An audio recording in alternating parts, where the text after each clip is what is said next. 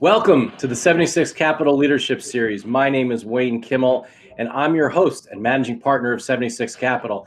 And on this show, as you know, I interview top sports entrepreneurs, athletes, executives who are truly changing and shaping the sports industry. And I want to just give a quick shout out to our producer back at the station, James, doing a great job, always pushing all the right buttons and doing everything to make this show work. Follow James at James Santor. He's a great follow. And you can also follow me at Wayne Kimmel across all the social media networks. And if you are an entrepreneur and you are truly trying to do the next thing in the sports industry, reach out to us at 76 Capital across all the same social media networks, Twitter, Facebook, LinkedIn, Instagram. Great way for you to get in touch and learn about all the things that we do. And of course, subscribe to our podcast on our 76 Capital Leadership Series. And, you can also find our podcast on IGTV and YouTube. And let's get right to it today. I mean, we have an amazing guest. We have Ali Bedoya. I'm really excited to bring you onto the show, Ali. I mean, you are the captain of the Philadelphia Union. You're now also the new co-chairman of our 76 Capital Athlete Venture Group, working with Brian Westbrook, the chair, and Chad Stender, my partner. Really excited to have you on our 76 Capital Leadership Series. Ali, welcome to our 76 Capital Leadership Series. Thank you, Wayne. Thanks for having me. I'm excited to work together with you and everybody at the 76 Capital, and I'm really looking forward to what the future has to bring.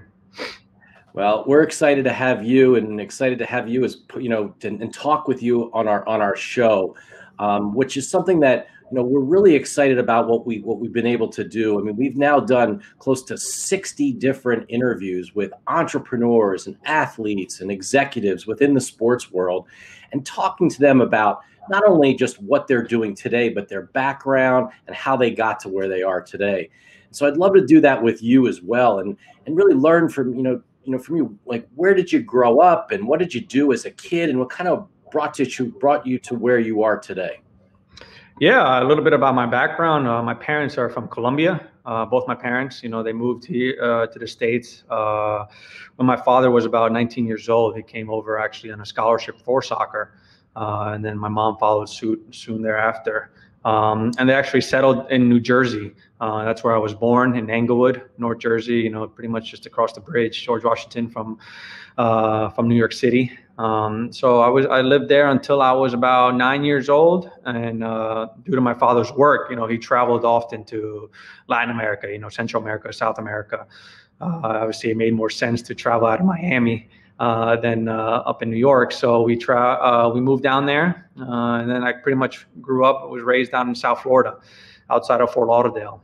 And, I think that's a lot of my roots. My friends give me a lot of stick for, when my hometown appears in a TV broadcast, it always fluctuates between, Englewood, New Jersey or Weston, Florida. And, they're like, you got to pick one or the other.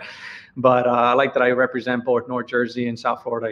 I hold them dear to me. And I grew up pretty much playing all kinds of sports. I was involved in tennis and baseball and in soccer, obviously specifically, and basketball.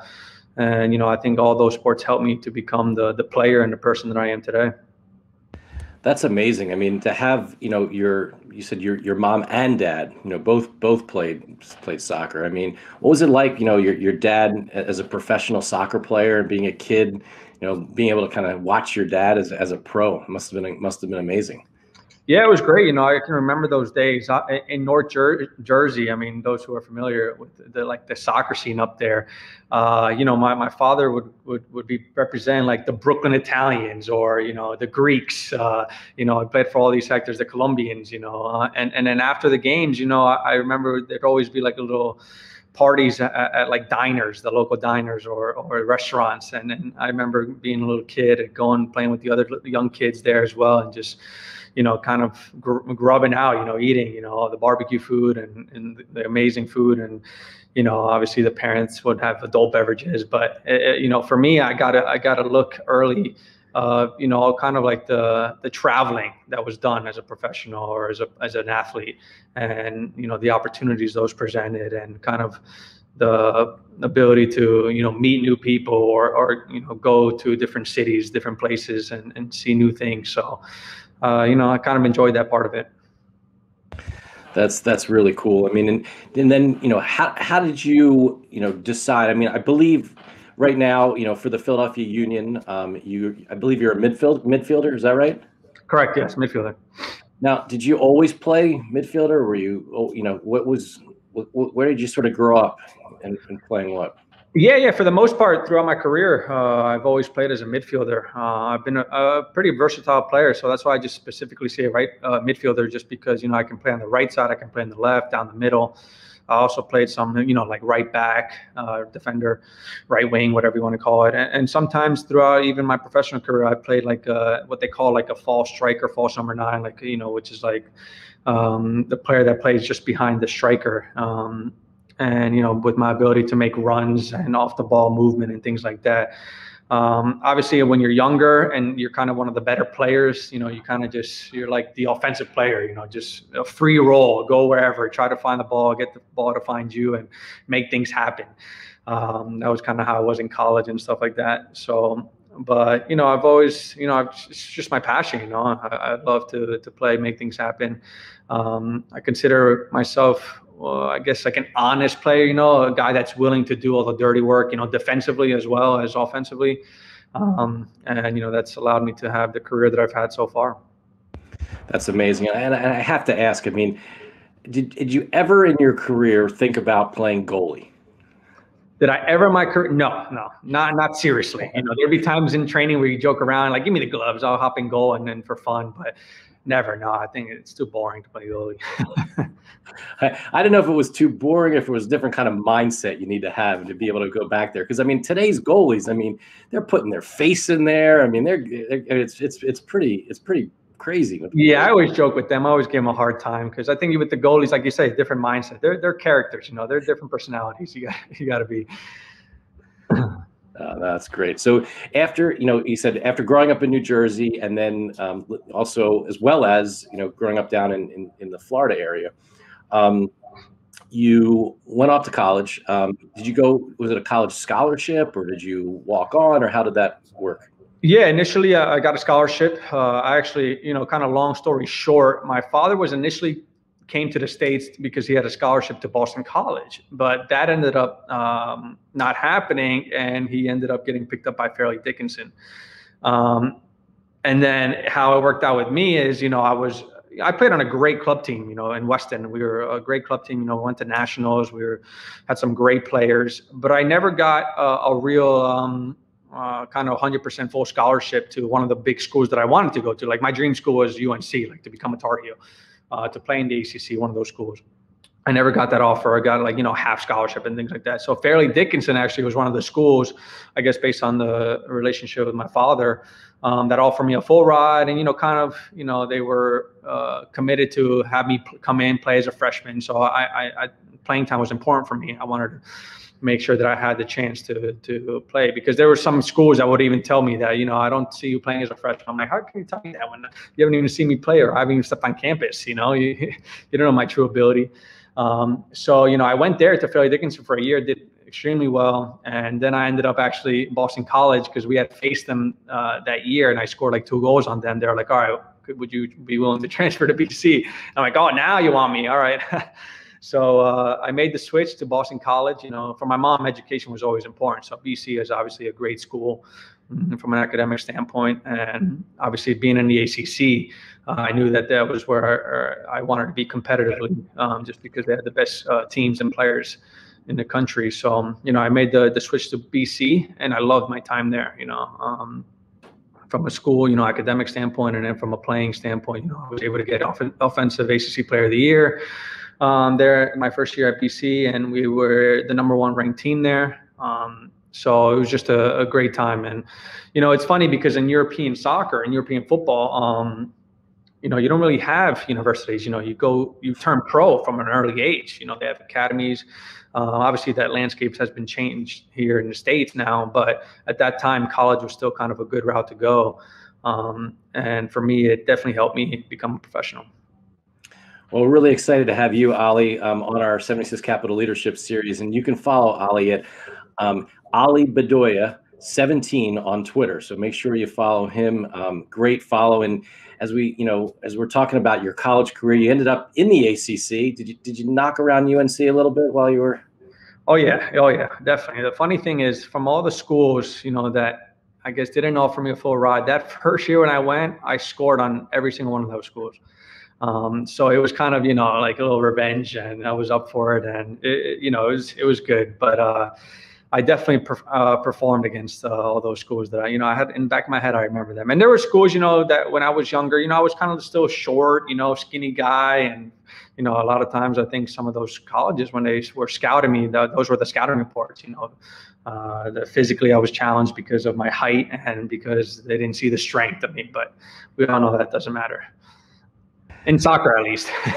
Brian Westbrook would say something different. Right. We'll get to Brian and some of the things that he's done, but you're totally right. I mean, but again, he talks about speed and being able to, and just also the idea of being able to just get back up no matter what, right? That's a huge thing. So you're in college, you're performing at the highest of levels in the ACC, and so was it always your dream to go from there and go pro, whether that was in the US or in Europe? What were you thinking at the time?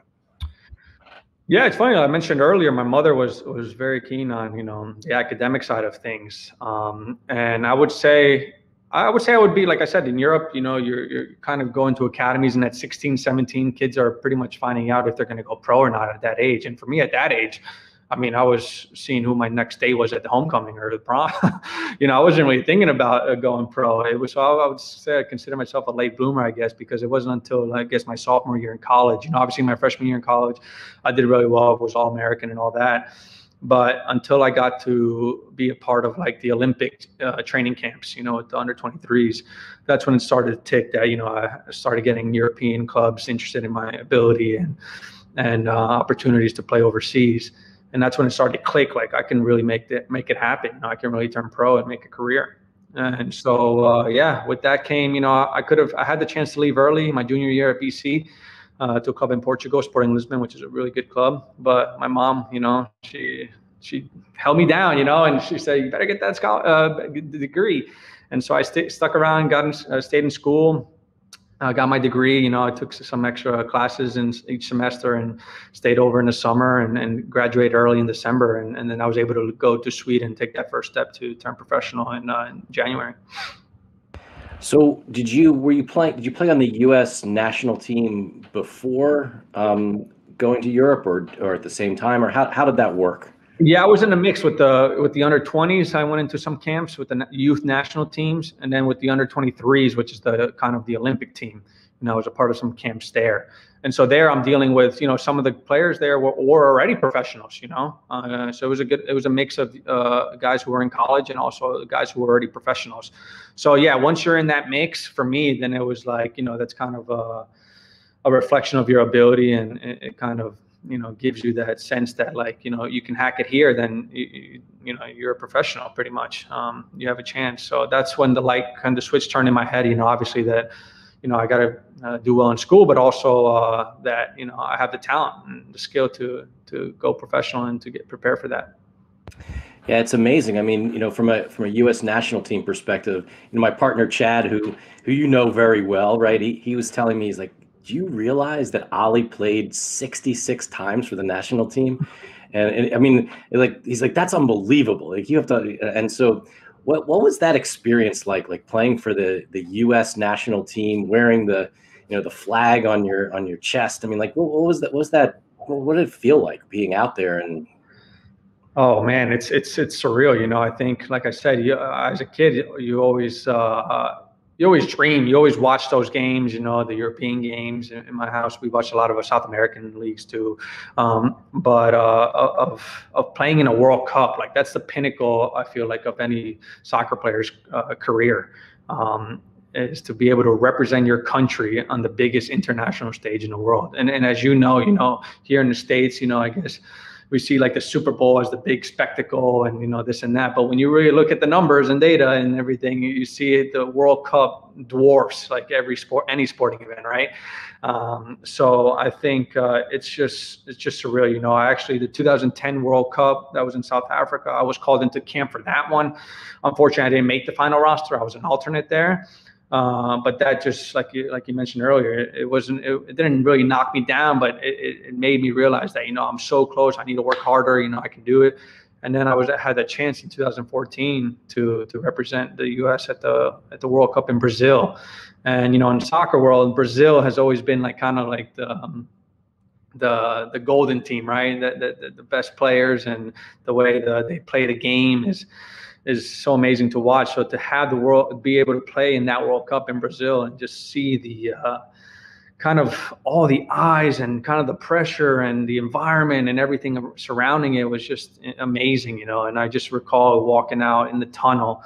I couldn't even see the field just because all the cameras and the journalists that were in your face and the flashes going off before, going out on the field.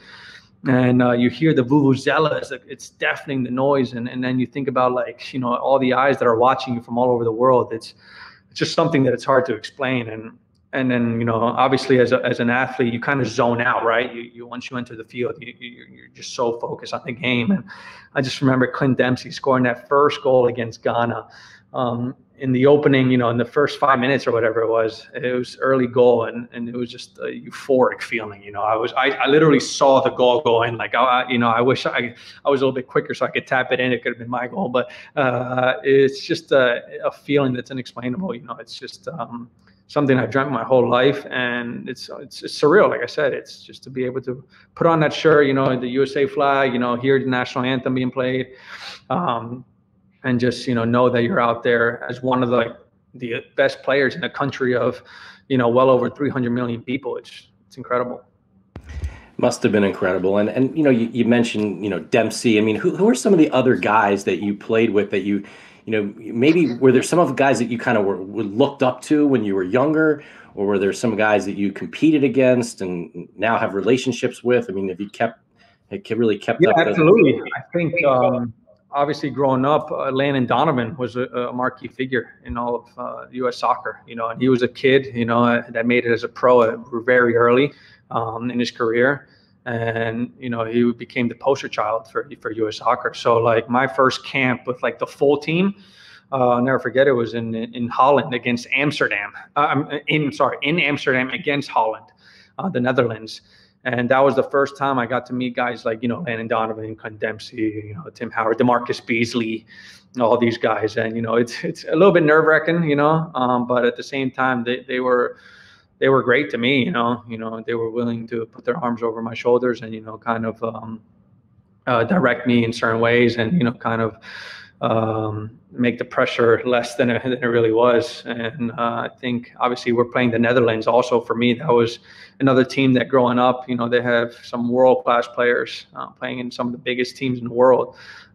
So for me to step in that field, in that stadium, was just an amazing feeling as well. And another reassurance that I belonged, but also just remarkable that I had made it that far, just like a normal kid from Jersey, from South Florida, playing on this stage with these guys. And to be able to play, like I said, with those names, Carlos Bocanegra, Steve Cherundolo, Landon Donovan, Tim Howard, DeMarcus Beasley, Clint Dempsey, all these guys I've been looking up to for so long. And Dempsey is still to this day one of the guys that I stay in touch with often. That's amazing. That's really amazing. Well, I could sort of talk to you about the U.S. national team for hours here, but we got to cover a couple other things. But talk about your career in Europe, which was pretty amazing. I mean, you played. In my understanding, you played in Sweden and Scotland and France, and you played for some pretty epic teams as well. Yeah, absolutely. I think when I first, like I said, I had this opportunity to leave early from college, from Boston College. I didn't take that opportunity, but I had another player who's a really good friend of mine now, one of my best friends, Charlie Davies, who you might have heard of. He had a great talent. He went to BC before I did, and he turned pro and went to Sweden. And one of the summers in my junior year, I was able to go to Sweden, train with a team out there, and had some days off. I visited him in Stockholm, and that's when I fell in love with the city of Stockholm, the country of Sweden, and I felt that was the right step for my career. Just like it was, where I didn't kind of go to one of the bigger schools initially, and I went to a smaller school, Fairleigh Dickinson, and made a name for myself there. I felt that was a logical step for me go to Sweden, establish myself, get playing time that I so needed. And, I don't want to ride the bench or anything like that. And then, scouts would see and my ability and things like that. I believed in myself. And that's what happened. I was able to make the move to Glasgow Rangers after that. And Glasgow Rangers is a very storied club, great tradition, great history. Unfortunately, I didn't go at the best time, as they went into administration, which is, the equivalent of bankruptcy here in the States. But my time there was amazing. I spent it with a couple other national team guys, in Maurice Adu and Carlos Bocanegra. And, the fan base there is crazy. I mean, Chad could probably talk to you. They have a rivalry. It's called the Old Firm Derby. And it's just more than a soccer rivalry. It goes into politics and religion, So there's so much at stake there, and the fans are absolutely, as they say, mental. It's just crazy, but they're passionate, man. They're passionate, and it's awesome. And then from there, I moved back actually to Sweden, to Helsingborg. It was a team that, obviously I knew the Swedish league very well. I felt that if I could take a little step back to go forward again in my career, that would be good. And I did very well at Helsingborg. Played in Champions League, Europa League.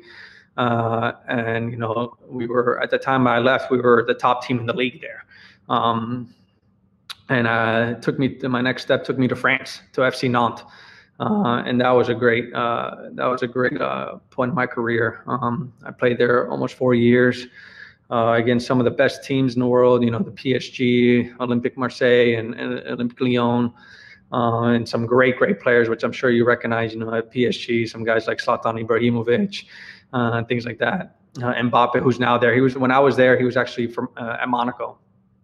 But that was just awesome. And I think what gets lost a lot in this is, obviously for soccer, it was amazing for my professional career, but I think soccer has enabled me to travel the world like no other. And I've been blessed to be able to go to so many countries and see so many different cultures, try so many different cuisines, and meeting people. And I think for me, it's made me the player that I am, obviously, but also the person that I am.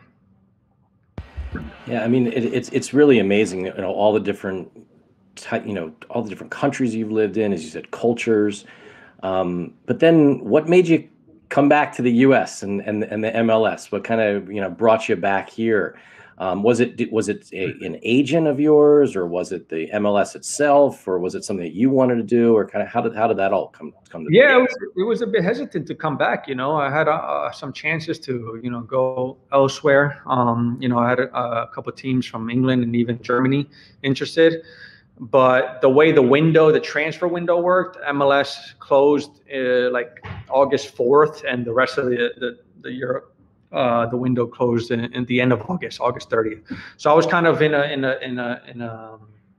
a tough situation where, if I have this MLS situation go by, and something doesn't pan out wherever, in England or Germany, then I'm stuck in, not that it was a bad thing to be stuck in France, but, I wanted to take another step, another challenge. And then it was also the birth of my child, Santino, my son, who was born in France.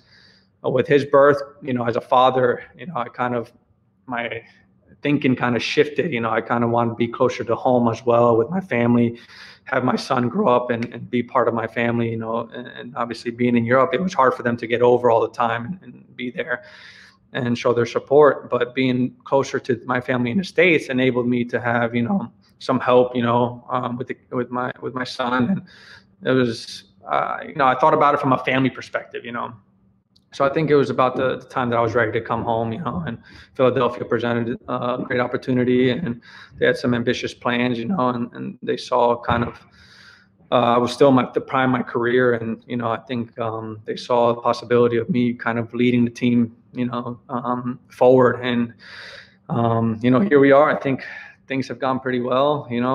We won the Supporter Shield last year. First trophy in club history, and throughout my time here so far, we've been able to continue to make history with getting, the first playoff victory in history, and, breaking records with points total in the season and all that and stuff. So, I think it was just the right time in terms of, I had spent almost 10 years in Europe, and, I was just trying to be closer to home and spend more time with family. Absolutely. I mean, so you said, so how old is your son now? My son is 6 now, and I also have a daughter now who's 3 years old. So they're the driving force. And I understand also your wife was also a professional soccer player as well. She did. She played soccer growing up. Yeah, back in Norway, in Bergen, where she's from. So you know, I hope my kids will have some athletic genes as well. And do you go out there and sort of kick the ball around with them, or? Yeah, definitely. You know, in the city, it's a little bit harder to do maybe than living out in the suburbs in Philly. But I think we have a nice little private driveway where you have like a bucket full of all this athletic stuff. You know, bats and balls and tennis balls, rackets, and soccer balls out there on the street. So they enjoy that. That's awesome. That's great. Again, it's really a pleasure to have you on our 76 Capital Leadership Series. We have Ali Bedoya. Follow him at Ali Bedoya 17 on Twitter. And one of the things I really wanted to get into prior to talking about the fact that, as we said earlier, Ali, you're the captain of the Philadelphia Union. You've had some really great success on the field. Here in the U.S., in Europe, on the U.S. national team. Now coming on as our co-chairman of our athlete venture group. But at the same time, you have really gotten yourself kind of in the middle of some really important, philanthropic as well as social justice initiatives. Why do you do those things? Is it something inside? Is it something from you when you grew up, or is it just something that you just said, I gotta do something about this? I think it was a little bit of both of everything, right? How I was raised and how I grew up. But over my career, I think, like I said, I've been able to travel to so many different places. But I always made it a habit of myself to, whenever I went somewhere to a new country, that I try to acclimate myself. I try to, learn the language where I'm at and kind of get out of my comfort zone, right? Because I think, when you make yourself vulnerable, vulnerability is not a weakness. I think that's the biggest strength you can have is to become vulnerable and really see something else for what it's not. And when you go out of your comfort zone, you really learn a lot about yourself. So when I'm seeing different things and I think going to Europe really opened my eyes and gave me a whole new perspective on the world, the way people live and things like that. So when overseas, I think one of the social justice initiatives, obviously, that I've been a part of recently is obviously the gun violence, right? You might be familiar with that viral moment after I scored a goal, whatever hit my head that weekend, that was the El Paso shooting and also Dayton shooting on a Saturday and a Sunday. And so that was all that was on my mind. And it was just a spontaneous moment. I grabbed the mic and, I shouted to Congress to let's, try to end gun violence. And I grew up in Weston, and the town over from me is Parkland, and there was a Parkland shooting, and that hit real close to home. I had a teammate here in Philly who lost his best friend in that shooting. So all these things, they're all encompassing, right? And they have an impact on you. And, I think it was Nelson Mandela who had a quote, sports have the power to change the world. And they really do. Sports bring people together from all over. And through sports, as an athlete, I feel like it's just not enough to just play a sport and it's not a responsibility, I don't feel like, but I feel like I'm responsible and I have an obligation to make an impact in my community, in the city that I'm playing for. Now I've been in Philly almost 5 years, so I feel like I'm a Philadelphia man at heart now. Like I want to be able to help the people around me and help my city, the city and the communities and things like that. So it's just something that I guess comes to me naturally, that I want to leave behind a legacy that's not just a midfielder, a player, a soccer player. It's one that includes somebody that was able to make an impact in their community, in the children, in the future generations, whether it's making a difference with gun violence or making a difference in the business world, with 76 Capital and investing in different entrepreneurs or in businesses. So I think that's just something that for me, it's just innate, and I have no problem doing that. And it's something that I'm passionate about. I think it's important. Yeah, well, it certainly is, and it's certainly something that is really important to us at 76 Capital. And I think that one of the things I'm wondering is when you do this and you do these off the field type of initiatives and use your social capital to try to make this world a better place. Can you see other players, whether it's on your team or other teammates or team members, that kind of say, well, wait a second, you know what? If Ollie's doing this, I can do this. And like, maybe I should get behind this. Or maybe, have you seen others kind of been able to kind of get behind you because you've been the one who's stepped out or grabbed the mic and said, hey, this is an important issue? I think definitely when you do acts like that and things like that, I think you empower, your locker room. You talk about creating a culture, whether it's in a company or here as a team. When you're in a locker room, you have guys from, I think there's 14 different nations represented here in our team, and there's a lot of youth. And so when you bring all that diversity, right, and you do something like that, it really empowers the whole locker room, right, to feel like they can stand up for what they believe in, and they have the freedom to, express themselves, and they become more comfortable, right, within the locker room, because a lot of guys maybe are shy or maybe don't feel like they can express themselves a certain way. But I would say that in the past, we have some great athletes, some great leaders, some great people in my locker room, and last year I can speak for, guys like Ray Gaddis, Warren Creval, Mark McKenzie.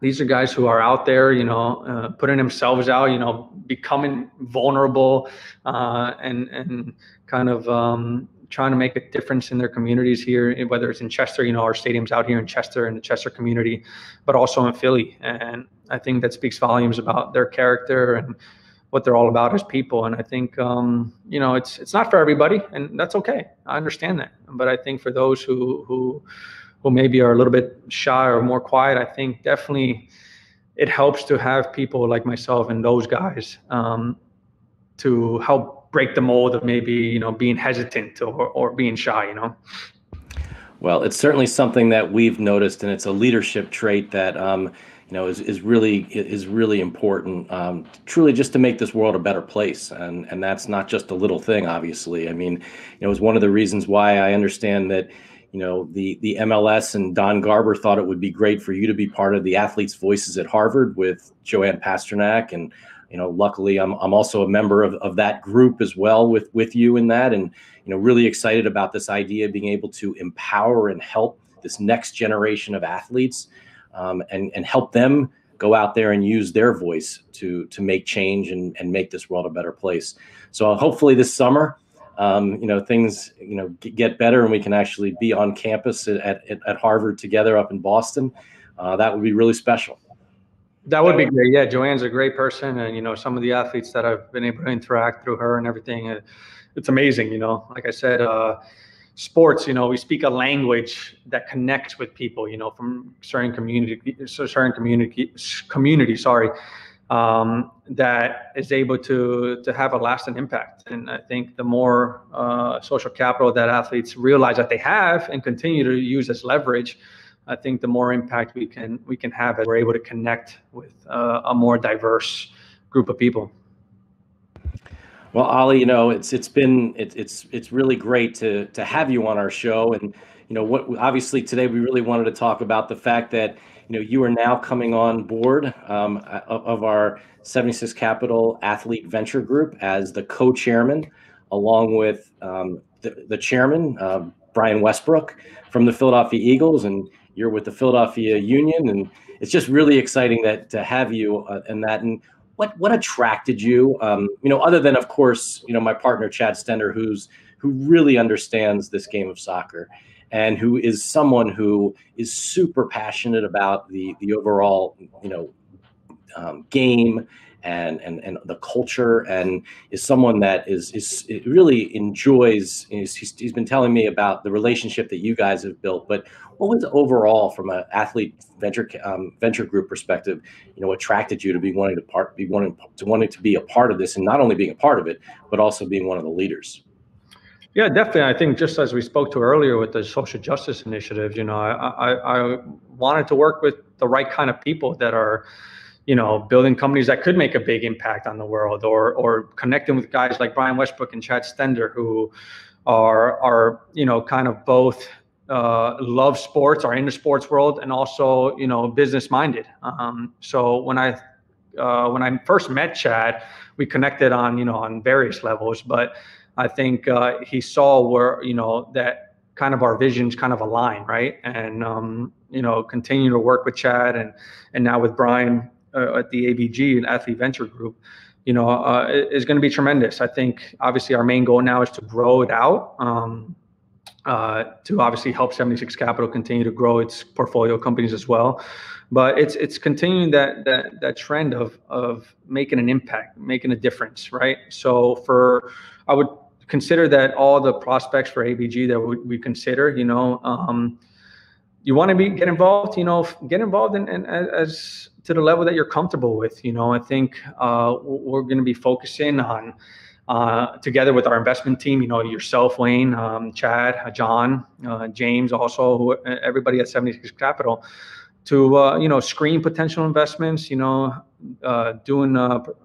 proper due diligence with them, and ultimately, if you invest, that's fine, But I think you're going to be able to help companies grow, but you're going to be able to help your brand grow as an athlete, as we leverage our athlete name, throughout our careers. I think the career and as an NFL player is a lot shorter than the average, soccer player, because as a soccer player, it's a worldwide game. There's many, many more options for you. But it's important that as athletes, as we become more knowledgeable, as we continue to use our social capital, which is very important, and then we have the financial means too to invest, that we do it in a good, smart way. And the AVG, together with Chad and Brian Westbrook, I think we all have a keen understanding of a sense of business, a good business acumen that will be able to help other prospective athletes. And it's not just athletes. I think Athlete Venture Group is the name we went with, but athletes as ourselves, we're influencers, we're celebrities. So that goes for other influencers and celebrities as well that would be willing to join us. And, I think with the connections that we made, I'm a big guy on relationships. I think in all aspects of life, networking is big. I've never been a guy that's been shy, even that's how I met Chad. Is when I first moved to Philly, I wanted to find a company that, that was willing to invest in entrepreneurs and things like that. And I found you guys, and I just reached out to Chad, hey, and we ended up linking up at Nerd Street Gamers at an event that you guys hosted out there with one of your portfolio companies. So you hit it off, and, next thing you know is you realize that there's people out there that are willing to be mentors for you, right? They're willing to offer you advice, guys like yourself, Wayne, and things like that. And you lean on that, right? And with the Athlete Venture Group, I think that's another thing that we're going to be open to is guys to be a part of the group that will be able to make introductions to other executives, whether it's helping to create marketing content, or showing up to support like I did, showing up at an event like, Nerd Street Gamers and, esports. And, it was at one of the FIFA event, so I was able to play there and get to meet others. So the Athlete Venture Group, I think is going to be able to offer so much to a lot of people. And, on the side also for athletes is being able to get some, interview and speaking opportunities at different events that can further that specific person's brand, that makes them more than just an athlete, that makes them more of a, I think Brian Westbrook is pretty much considered, a former Eagles player and now a businessman, right? And I think that's important for a lot of us now as we, mature in our careers. Well, one of the things which I think is really amazing where, and one of the things we've seen with guys like Brian Westbrook, and when we're able to introduce, and whether it's us or even Brian bringing opportunities, to us at 76 Capital, when you bring together the athlete and the entrepreneur, there's this kind of magic that happens.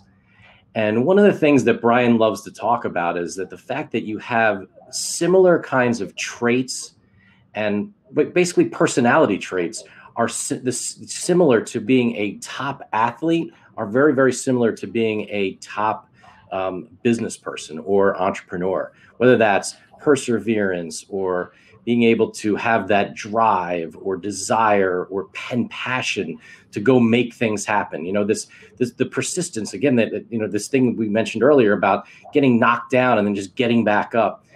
have you seen those types of things in the types of businesses that you've been involved with? And are those some of the things that you're excited about getting involved with the companies that we have at 76 Capital? Yeah, absolutely. I think obviously perseverance is a big part of it. I think resilience as well. I think as an entrepreneur in a startup, there could be so many times where you're turned down for funding from various sources, right? And it might be a lot of negative and things like that, but it's important that you remain resilient and you persevere. You try to persevere, keep going, and keep trying and keep pushing forward. And I think that's something that drives me as an athlete now, even as an older player now. I always say, like, the next youth player coming up is here to take your spot. Well, they better earn it, right? Like, I'm going to keep fighting for that in my spot, right? And it's the same thing as a business owner, as an entrepreneur. You got to keep that drive going. And I think as I try to get ready to prepare myself for life after soccer, that's what I see in business and, kind of in the VC world.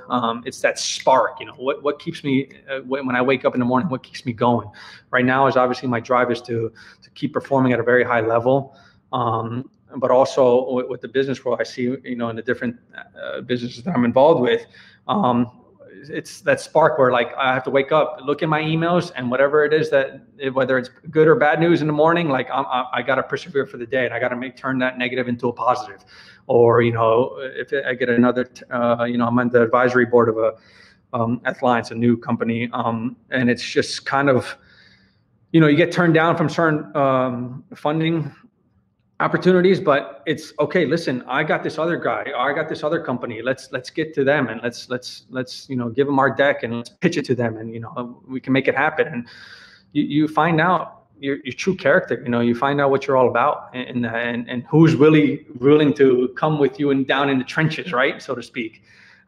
So I think there's a lot of similarities, a lot of parallels. From the business and the sports world. I can think about it. Maybe, I don't know if it will make sense, but I think about it like in the soccer world. I think the soccer world is so different in the way the transfers work, the way guys go from team to team, and how much some clubs are willing to pay for some players. And I think about it as a soccer player. Like, let's take Brendan Aronson last year for an example from the Philadelphia Union.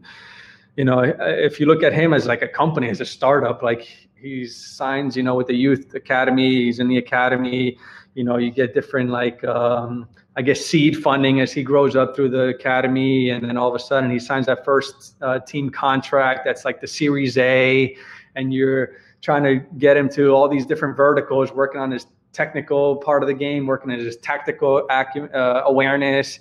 Those are like the different verticals. And all of a sudden there's a possibility for an exit as he gets the Series B funding and whatever it is. And boom, he exits. You get that exit when he gets transferred to a big club, for $12 million, I guess on a smaller scale, obviously. But that's how kind of I see it, and with that soccer mind and business mind, that connectivity. But there's definitely a lot of parallels to be drawn from, the athlete's world to business. Oh, no doubt, no doubt. I mean, when you think about, your career so far, and as we start to, wind down our 76 Capital Leadership Series show here and kind of coming to the end of what we're doing here, this show, but, we think about your career so far, is there one moment, or is there something that you're most proud of that you've done so far? Or maybe it's something that you really are looking, you hope to be able to do in the future? What do you kind of think about right now as that? Oh, yeah, that's a good question. I think, obviously, the birth of my two kids changed everything, new family man. But I think meeting my wife, she's from Norway, Norwegian. Like I said earlier, I mentioned that living in Europe, being in Europe, really changed my perspective on a lot of things. It allowed me to come out of the USA and see a lot of things for different ways, different reasons, different ways of living. So for me, I still have never lost that drive. I have that competitive edge, that willingness to persevere, that resilience that I think is very much needed in the business world as well. But having my kids, I think, has even strengthened that to a certain level, right? Because I want to allow my kids to live an even better life than I did. So I think that drive is even further entrenched in me to help others. And I think I got to thank my wife for that, because she's got a much bigger heart than I do. Always willing to help others. And I think that's where that drive comes in, where I love to be a part of those entrepreneurs and those working with the right people that are building those kind of companies that are going to be transformational. And in doing that, I'm able to help other people out, but also obviously we're all in here to make money as well. That's what you do as a VC, that I can help further my kids' life and their lifestyles and things like that. So that's something that I think about often. Well, I'm excited that we'll get a chance to think about these things together, as you are now, our co-chairman of our 76 Capital Athlete Venture Group.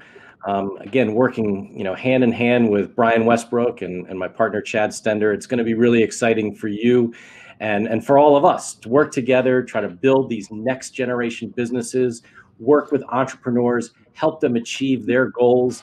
As we like to say at 76 Capital, make the impossible possible, and really just do some incredible things together. So, Ali, it's been great having you as a guest on our 76 Capital Leadership Series. As I mentioned earlier, definitely follow Ali Bedoya 17 on Twitter, and hit up Ali, hit up us at 76 Capital because if you're an entrepreneur, an athlete, a student, a business person, you want to work in this amazing new sports tech world, whether it's in the sports betting world, esports world, or just something new within the sports world. Look what's happened within the media world with the NFL, this $100+ billion deal. I mean, this industry is white hot, and we want to talk with you if you really have an idea, or you want to even work for one of the companies that we're involved with. Please reach out to us, and we'd love to connect with you. So again, Ali, thank you so much for joining us on our show. Wayne, thank you for having me. I appreciate it. And, I look forward to being able to hopefully come in the office soon when this pandemic is over and interact more. But I'm looking forward to, thank you guys for including me as part of the AVG co-chairman. And I'm really looking forward to everything we got going on. Absolutely. So once again, I'm Wayne Kimmel. And again, thanks for tuning in for this edition of our 76 Capital Leadership Series. And as Ali would say, get out there and go make it happen. Yes, sir.